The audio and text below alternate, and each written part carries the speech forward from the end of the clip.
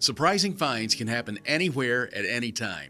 It might have been an archaeologist finding something unexpected in a place where they thought they would find something else, or it may have been someone clearing out their attic or digging up their garden. Here are some of those unexpected treasures that have been recently discovered. Discovery of 17th century coins hidden in the walls. If you own a mansion in the desirable region of Brittany in France, it is already certain to be worth a lot of money. You won't really need an added bonus like finding 17th century gold coins hidden in the walls, but that was exactly what turned up during the renovation of a mansion in 2019. The property's owners wanted to connect the barn and a plant nursery on their land, but when stonemasons came to knock down an interior wall, they found coins stashed away inside a metal box. A second discovery was made a few days later, when more coins were found secured inside a bag hidden above a beam.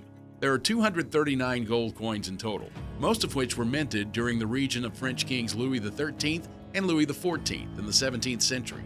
The property itself has been there since the 13th century, but has stood empty since the 18th century until the current owners acquired it and decided to renovate it. The reason the coins were hidden is unknown, as is the reason why the 18th century owners did not collect them before moving. The coins were eventually sent to auction and fetched a combined price of over $350,000. Discovery of Roman ritual bronze. A Roman ritual bronze set was found in a field in North Yorkshire by amateur metal detectorists Mark Diddick and James Spark in May 2020. They took the finds to archaeologists at York Museum, who concluded that they are from the 2nd century. The find includes a bust of Marcus Aurelius that was probably mounted on a scepter. The discoveries didn't fit the parameters of the 1996 Treasure Act because the find contained no coins, was not prehistoric, and did not contain anything made of precious metal. Mark and James were free to cash in on the bronzes, which sold at auction for £185,000, equivalent to $260,000. Discovery of the Gaggiana in the Adriatic Sea, Croatia. In 1583, the Venetian vessel, the Gaggiana, sat in the Adriatic Sea under mysterious circumstances while carrying goods for the Ottoman ruler, Murad III. The treasures included embroidered silk, more than 1,000 elaborate wine glasses, chandeliers, and cannons. The most valuable items were the diamonds. Stories at the time said that the captain sank the ship deliberately and ran off with the diamonds, but that was never proven. The wreck was eventually found in 1960. From then until now, the valuables have never been shown to the public. Nobody is even 100% sure about what the divers retrieved. Discovery of amethyst seal in Jerusalem. In October 2021, archaeologists found a beautiful lilac amethyst seal in Jerusalem.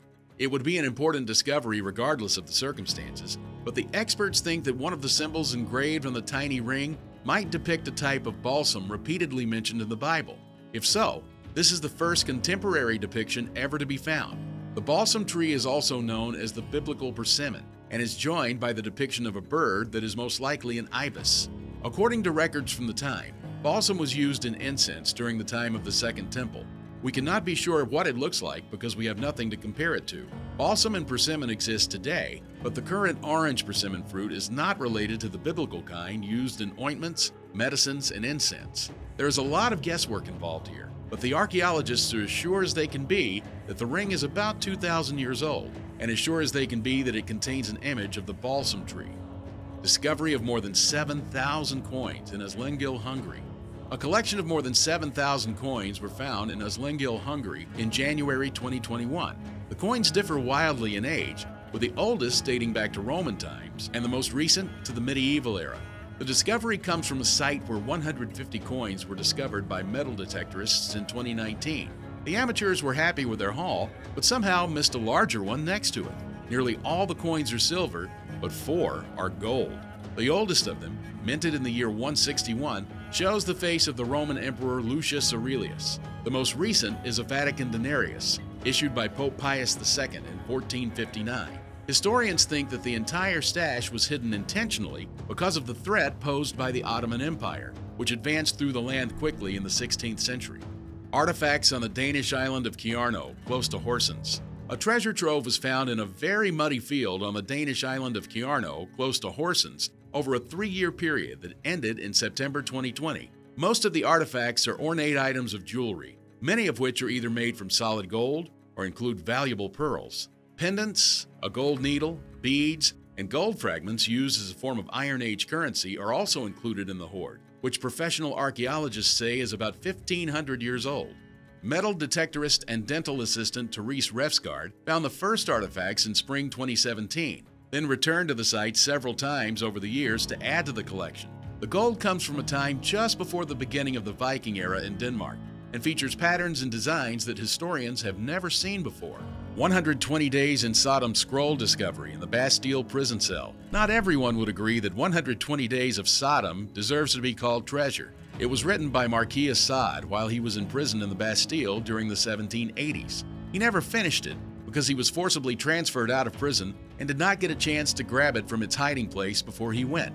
Opinions vary incredibly between the few people who have read the 39-foot-long scroll or even had the stomach to do so. Some consider it a masterpiece of profanity and excess, whereas others think it is the most disgusting literary pornography that any human has ever committed to paper. Since being rescued from the prison cell, the original copy of the work has changed hands from one private entity to another. It recently landed in the hands of a French investment firm called Aristophil, which turned out to be a Ponzi scheme and went bankrupt. All of its assets were scheduled to be sold, including 120 Days of Sodom. The scroll attracted considerable interest from outside France, at which point the government stepped in to have it declared a national treasure, thereby preventing it from leaving the country.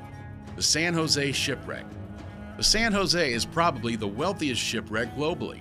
The Colombian government would verify that, but they are not telling anybody, which is frustrating because they are the only national government in the world that knows where the wreck is. The vessel went down when British ships and Spanish ships waged war off the coast of Colombia in 1708.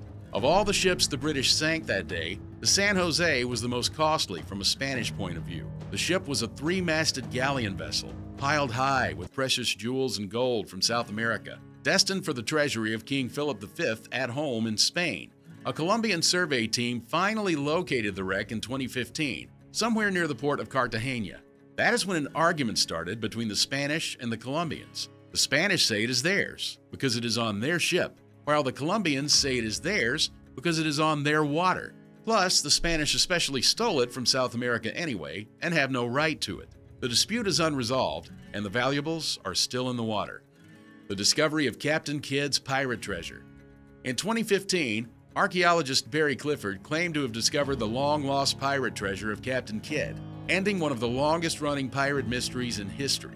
Scotland-born Kidd is one of the most notorious 17th-century pirates, hounding merchant vessels as they traveled across the Indian Ocean. He was eventually caught and executed in 1701, but never disclosed the location of his buried treasure. He hid it the year before by scuttling a ship in a safe location, but swore he would only give it up in exchange for his life. Clifford's claim to have found the treasure close to the coast of Madagascar was very exciting until a year later. A UNESCO investigation suggested that the treasure was not actually treasure, and that the shipwreck Clifford has found was not connected to Captain Kidd.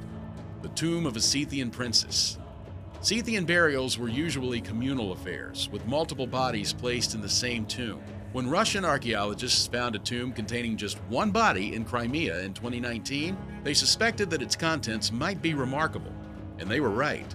The tomb belongs to a Scythian princess who lived and died in the 1st century, and she went to her grave surrounded by treasures worth more than $2 million. Her remains were surrounded by more than 140 artifacts, including a beautiful laurel wreath made from 8 gold leaves. She also had solid gold plates over both of her eyes, 2 solid gold rings, and a brooch engraved with Eros and dog images. The experts were very lucky to find the grave in unspoiled condition, because every one of the other tombs they had found in the area had been broken into by looters hundreds of years ago.